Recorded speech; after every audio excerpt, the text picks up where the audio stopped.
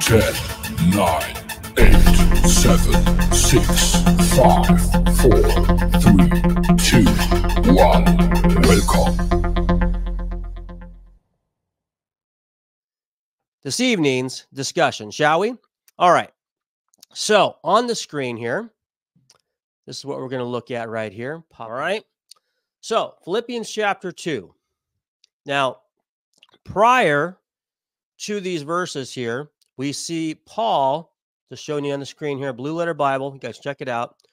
Paul states here, he's writing to the Philippians, and he says, and therefore, if there's any encouragement in Christ, if there's any consolation of love, there's any fellowship of the Spirit, any affection and compassion, make my joy complete by being of the same mind, maintaining the same love, united in spirit, intent on one purpose.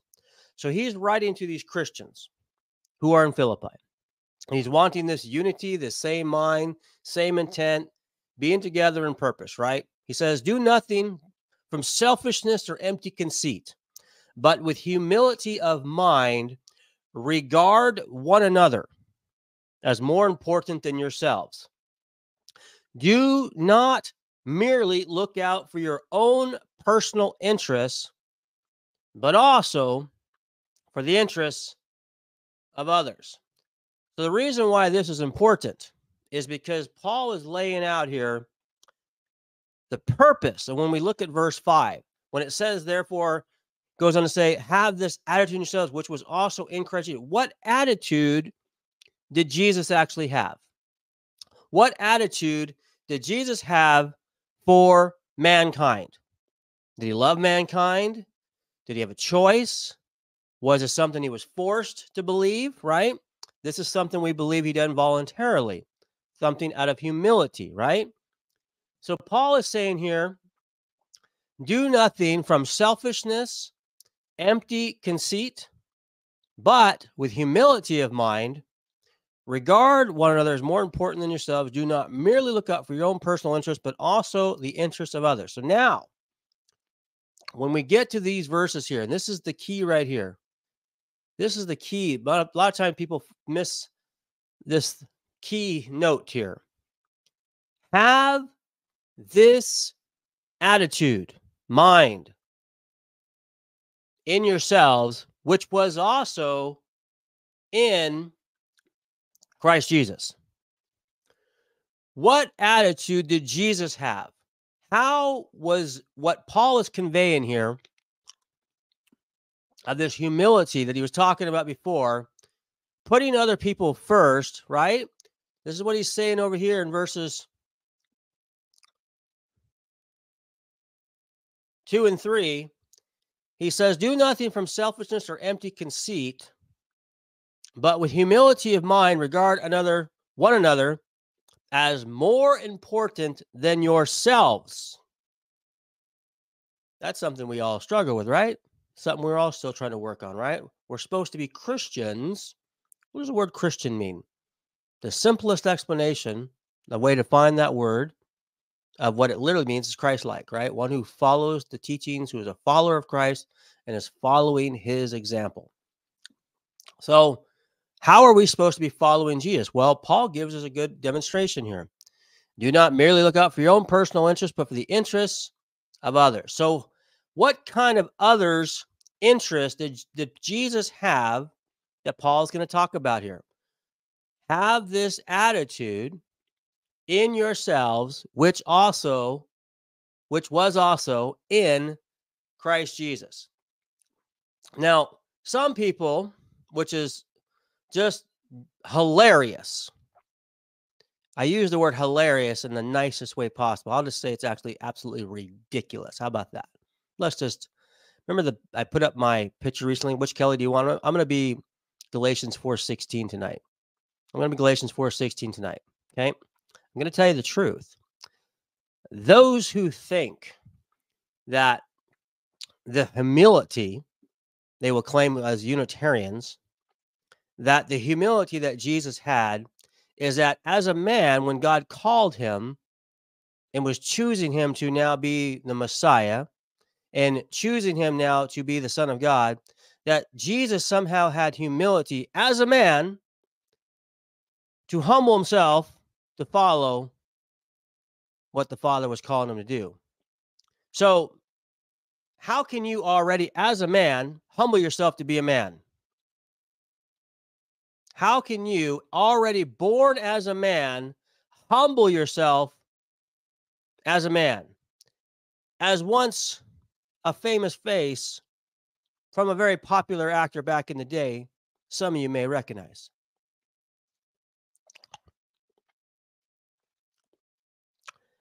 You cannot humble yourself as a man if you were already born as a man.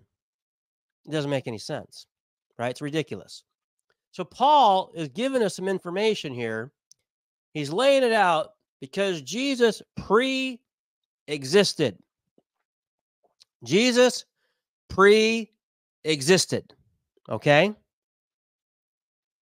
Actually, that was, I believe, from National Lampoon's Vacation, I think, Helvey. So have this attitude in yourselves, which was also in Christ Jesus. Now we see what Paul is saying here. So the attitude that Jesus has is what? These particular 3 verses right here. This is the focus. This is the focus of the incarnation right here. Okay? This is the focus. So have this attitude in yourselves, which was also in Christ Jesus, who's that? Jesus, although he existed, this is talking about something that was already in existence. He was already being, that's another way it can be translated, being. He being in the form of God, did not regard equality with God a thing to be grasped. So who, meaning Jesus, although he existed, so he was already in the existence in the form of a God, in form of God, not a God, in form of God, right? Who, although he existed in the form of God, Jesus says here, Paul, did not regard equality with God a thing to be grasped. Okay, where's this attitude we're seeing from Jesus here? But emptied himself, taking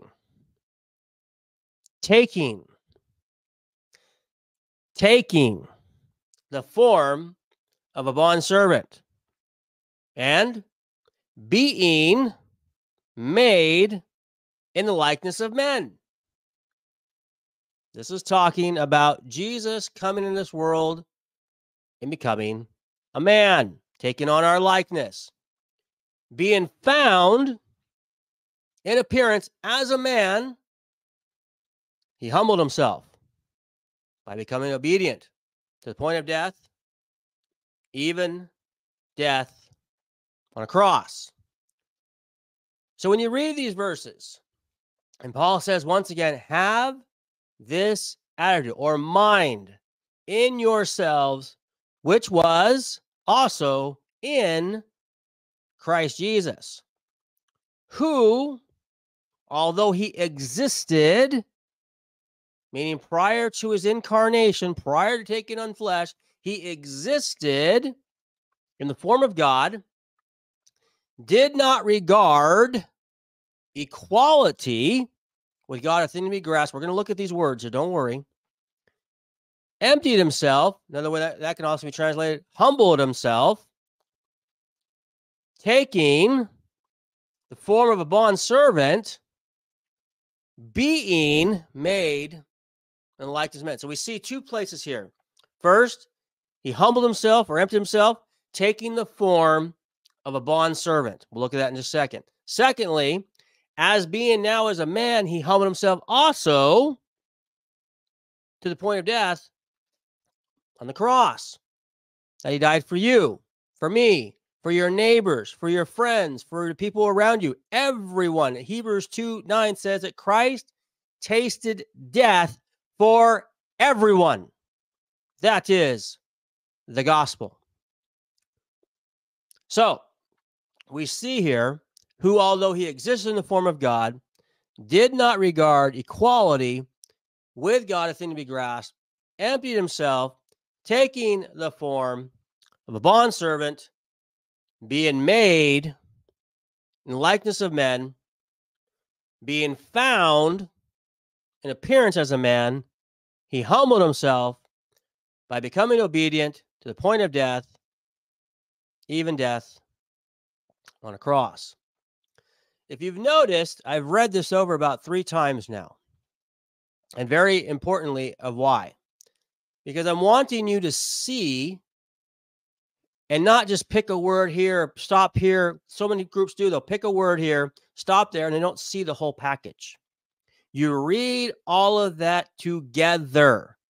And when you're studying it, which I'm going to go through this evening or morning or afternoon or Happy New Year, whatever time it is for you, inductively, we're going to look at some words. We're going to look about what's going on, why this matters, who's being addressed, and then lastly, towards the end, how this all applies. Okay? So let's look at a few things together. All right? All right. So we're going to look at the word here, and we're going to talk about here. Let's get to it here. Where'd you go? Where'd you go? Dun, dun, dun. Why are you not showing up over here for me? Where are you? You're supposed to be here. Why am I not seeing you?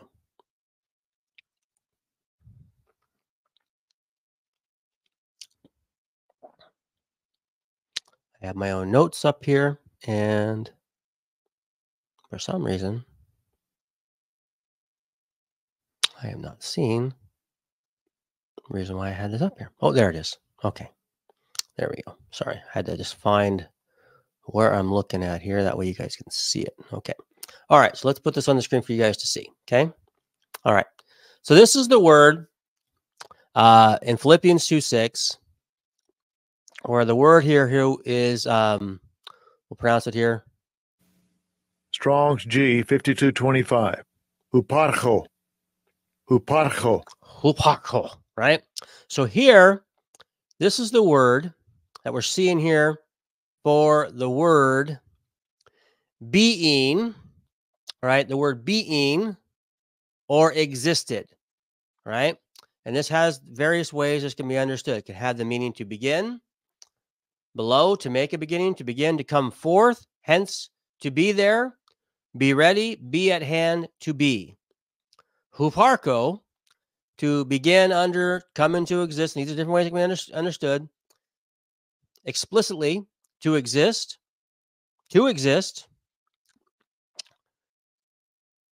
after, behave, live. So these different ways, right? Here, then it gives into the Thayer's Greek lexicon. And as you scroll through this, I want to get down to where I had it highlighted here. So here, it talks about to be in the form of God. Philippians 2:6. So this is where it's being highlighted. Being originally, right? Being originally. So to be in the form of God, being originally in the form of God. To be in the form of God, Philippians 2:6, being originally. And if you scroll back up, what's going on here is to be. To be. This is talking about who Jesus was prior to his incarnation. To be. So Philippians 2:6, to be in the form of God, Philippians 2:6, and being originally.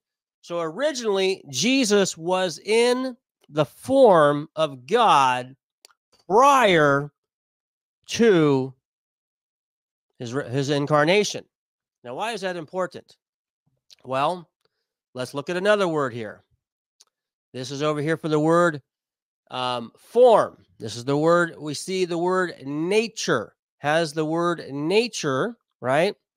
And here, we'll see here, so it talks about Philippians 2:6 and also 7, but 2:6 here, right? This is the whole passage here. What are you doing? Why are you being this way? This is what's going on here. The form by which a person or thing strikes the vision, the external appearance, goes on to say, and then it goes on to talk about over here, then Philippians 2:6, right? Philippians 2:7, this whole passage, as I've shown more fully, blah, blah, blah, with which compare the different view, and it gives you different people's names, is to be explained as follows. Is to be explained as follows. So here we see Thayer, and we see here the lexicon, which can be read on Bible Hub. And this is also on Blue Letter that has this over here as well. So here, pertaining to Philippians 2:6, who although, right, formerly when he was, he bore the form in which he appeared to the inhabitants of heaven, of God, sovereign. Goes on to say, yet did not think that this is equality with God was to be eagerly clung to or retained, but emptied himself of it so as to assume the form of a servant, in that he became like unto men. And it goes on to say, was found in the fashion as a man. As a man, right? So here we see how this word can be understood, which is the word morphe. You go back up. This is the Greek word here, morphe. And this is what we're talking about, the word form here. It has the meaning of the form by which a person or thing strikes the vision, external appearance. Also, Strong's definition, morphe, though the idea of adjustment of parts, shape, figuratively, nature, form. So we're talking about here, who was Jesus by nature or form prior to his incarnation? As we just read a moment ago, what did we read? Who, although formerly when he was, bore the form in which he appeared to the inhabitants of what? The inhabitants of heaven. That, again, as we understand the context of Philippians 2, points to his preexistence and form of God. He bore the form of God. You look at, take away the parentheses here for a second. He bore the form of God. Yet, he did not think of this equality with God was to be eagerly clung to or retained. We'll talk about that in a second here. So he had equality already prior to his incarnation, but it was something he didn't cling on to. We'll talk about that in a second here, right? But he emptied himself, and that word empty can also have the meaning of humbled himself to what? So as to assume the form of a servant, in that he became like unto men. So, what do we see going on over here in these scriptures? What we see here, when you're looking at here, who, although he existed, meaning he already was, he was in the presence of God, in the inhabitants thereof. He existed. He came forth from the Father, and he was in the form of God, morphe, nature of God. He did not regard equality with God. He didn't cling to it, something to be grasped. Let's look at what that word there here has to do with equality, or the word emptied, okay? Actually, no, let's look at here. We're going to look at the word here. Sorry. Did not regard equality with God a thing to be grasped. So here's the word we're going to look at over here. Here's the word here. We'll say it out loud. Strong's G 725. Harpagmas. Harpagmas. Harpagmas. There we go. Got it? All right. So now we see this word here, the act of seizing, robbery, a thing seized or to be seized, a thing to be seized upon or held fast or retained, right? So here when Paul is talking about Jesus, he says here, did not regard equality with God a thing to be grasped. What is it? Why is that important? Because over here we see what's going on. A thing to be seized, to deem anything a prize, a thing to be seized upon, be held fast, retained, Philippians 2:6. On the meaning of this passage, see, blah, blah, blah. Now, the reason why this is important is because here we see how this word's being understood. Jesus did not cling to his status or his glory of recognition in the heavenly realm. What does that mean? Well, this is what's going on here. Remember, Paul says, have this attitude in yourselves, which was, past tense, also in Christ Jesus, who, although he existed in the form of God, did not regard equality with God as a thing to grasp. Why? Why? Why did he not regard equality as a thing to grasp? Because he humbled himself. He emptied himself. Verse 7, taking the form of a bondservant. So when Jesus came, he came not with pride or arrogance or puffed upness or trying to toot any horns. He came in humility. He came in showing that he was a servant. He didn't cling to his glorified status that he had with the Father before his incarnation. Remember John 17:5. He's talking to the Father, says, Father, glorify me together with the glory I had with you before the world was. Remember in Revelation 1, when John falls down at his feet and sees Jesus glorified, he falls down like a dead man. And Jesus picks him up, says, I was dead, I'm alive forevermore. I'm the first, I'm the last, right? Now Christ has been glorified.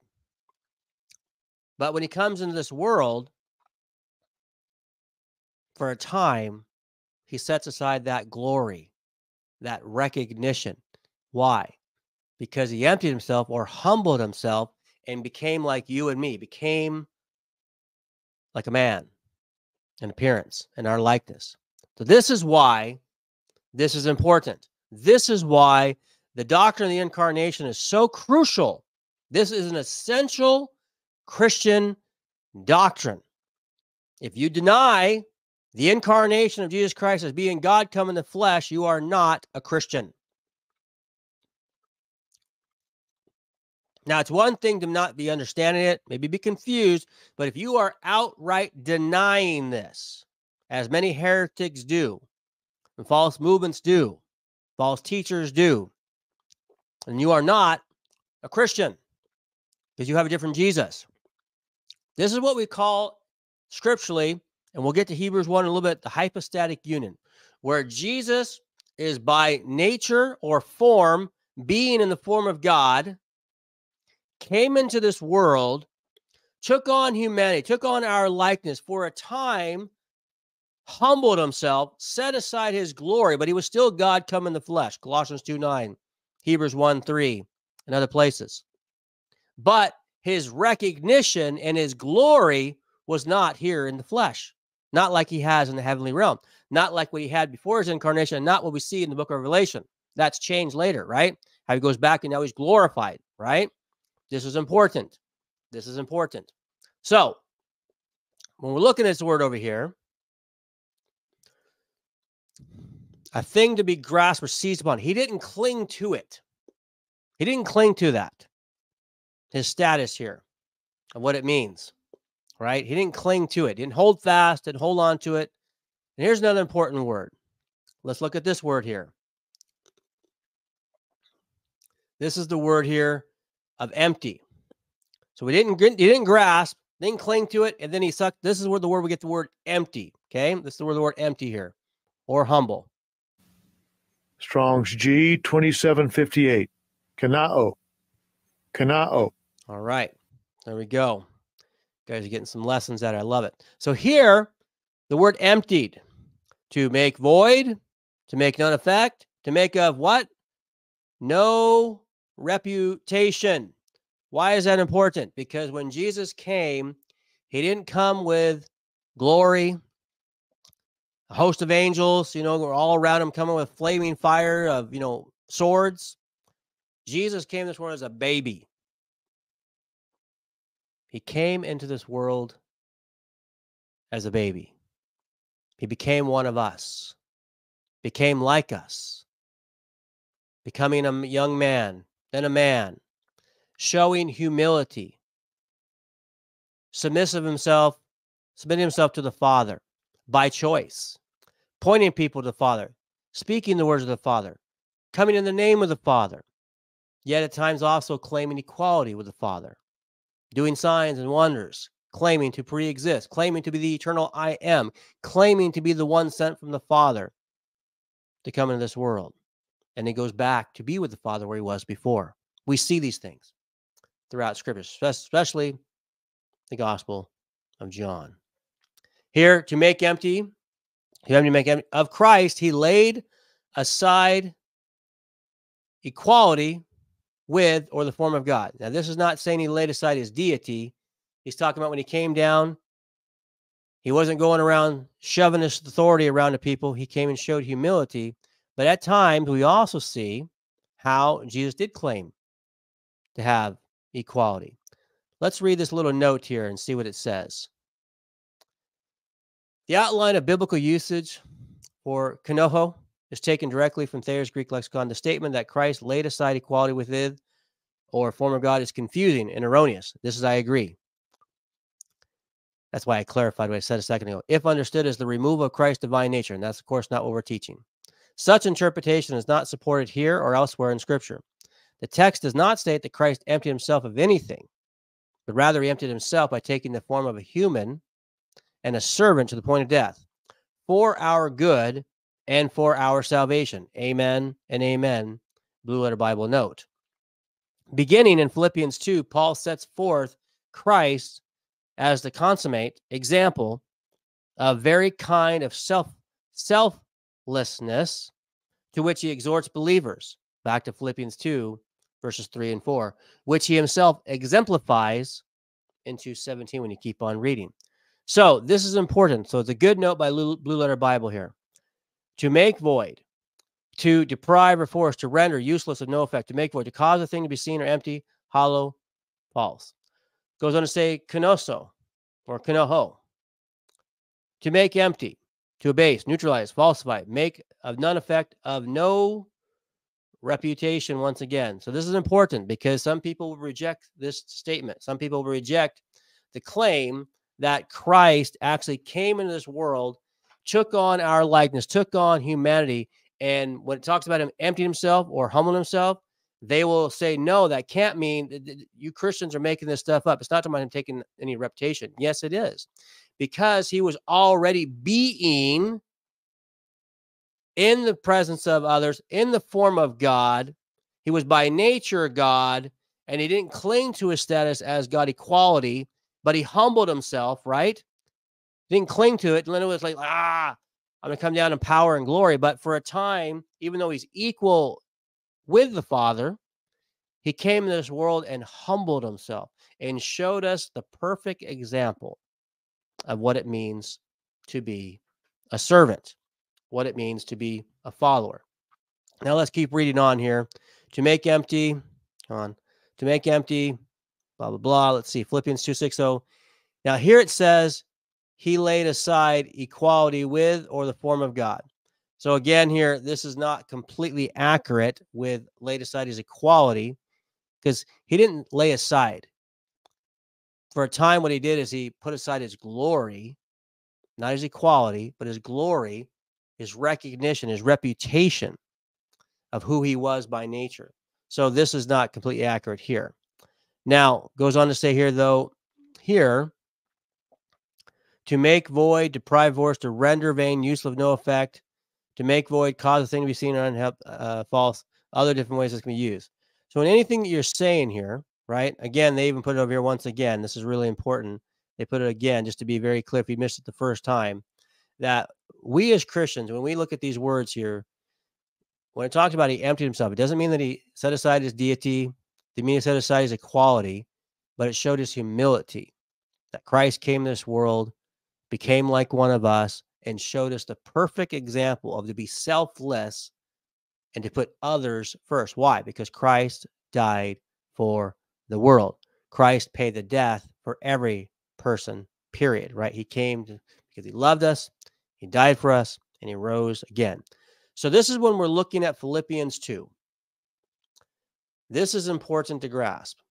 So not only do we see Jesus existing, past tense, in the form of God, the nature of God. So this is talking about Christ's pre-existence. Then we see Paul equating here, did not regard equality, this thing that he would cling to, this of reputation, something to grasp, but what? He emptied himself or humbled himself. How? How did he empty himself? How did he humble himself?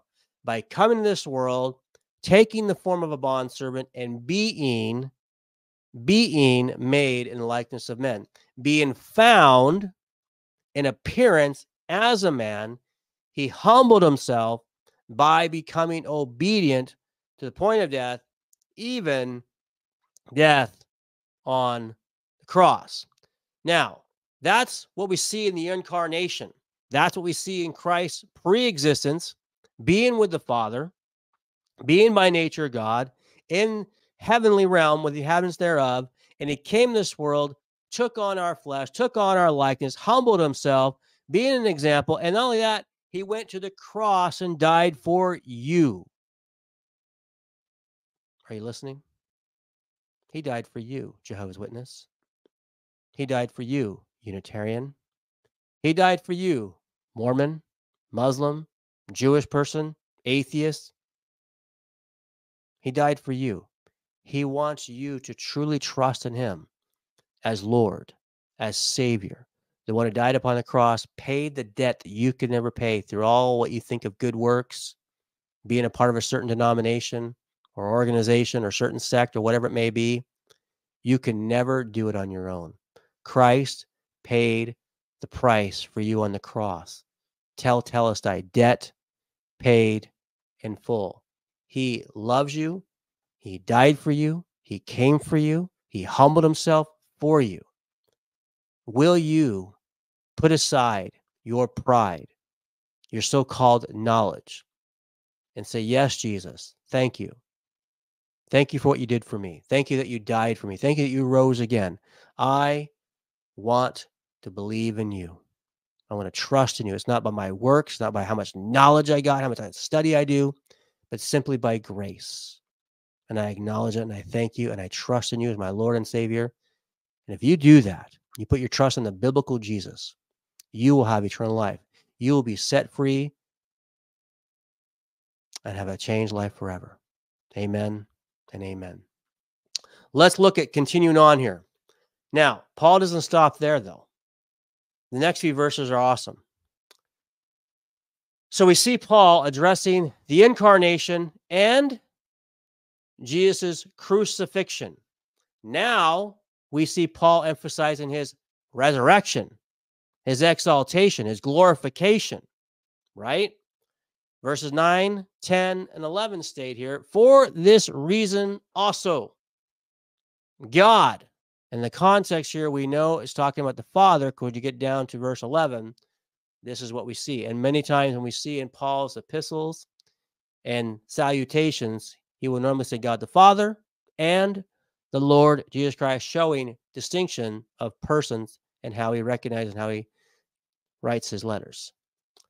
But Jesus is by nature God, but Jesus is not God the Father. For this reason also, God, meaning the Father, highly exalted him. Who's the him? Jesus. Bestowed on him. Who's the him? Jesus. The name which is above every name. Think about that. Every name. Every name. Every name. Jesus has the highest name. Isn't that amazing? So that at the name of Jesus, Can we have any Pentecostals in that? In the name of Jesus. In the name of Jesus. Every knee will bow of those who are in heaven, on earth, and under the earth. And that every tongue will confess that Jesus Christ is Lord, to the glory of God the Father. Now, this is a reference to Isaiah 45. Now, I want to focus on the last part here. Every tongue will confess. They will acknowledge, they will confess, and they will know who Jesus Christ is. There are some people who believe this teaches universalism, that all will be saved. This is not at all what Paul teaches. This is not the context here, nor was it the context of Isaiah 45. What it's saying is every tongue will confess, every tongue will acknowledge who Jesus Christ truly is. Doesn't mean they're going to be saved here, but it means they will at least know who he truly is. So when you deny Christ, when you deny the deity of Christ, when you deny who he is, there will be a day where you will acknowledge that. Hopefully, not for eternal judgment and damnation, for you rejecting who Jesus Christ truly is. I pray you repent of that.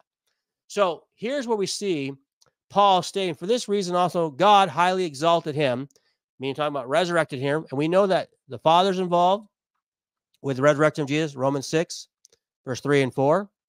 We know that Jesus claimed that he would raise himself from the dead. John chapter 2, verses 19 through 21.